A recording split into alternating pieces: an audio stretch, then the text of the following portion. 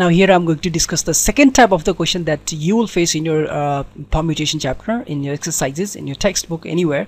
In the previous one we learned the type 1 where we were learned to evaluate, alright, evaluating type of the question, and now here we need to find out n, alright.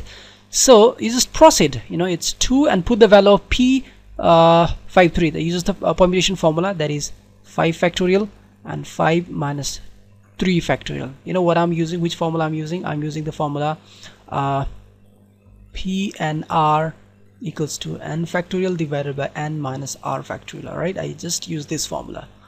N equals to, again here I'm going to use n factorial divided by n minus 4 factorial. Okay, let's further proceed. It's 2 times it's 5 minus 3, that's 2 factorial. 2 factorial is 2 times 1. We can cancel with this 2 also. So if you want, then you can proceed this 5 factorial or not. It's your wish, because we have another option to cancel also. So 5 minus 3 is 2 factorial, and further n, and you have n minus 4. And let me tell you one thing, my friend, n minus 4 is smaller than n, so you can reduce this n as n times n minus 1 times n minus 2 times n minus 3 times n minus 4 factorial. Now you just get stopped, and in the denominator you have n minus 4 factorial. Now you can easily smash these two things, and now you can write 5 factorial, that is 5 times 4 times 3 times 2 times 1. Similarly here, n times n minus 1 times n minus 2 times n minus 3.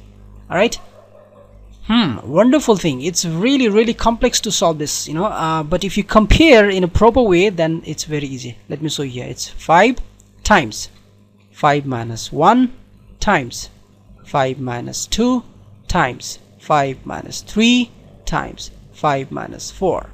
But my dear friend, 5 minus 4 is 1, so we can neglect this. It's not required to write. Just I'm going to write now this n times n minus 1 times n minus 2 times n minus 3, and just compare. See, if 5 equals to n, then it's n minus 1, n minus 1, 5 minus 2, n minus 2, 5 minus 3, n minus 3. It means by comparing both sides, we can say n equals to 5, and that's our answer.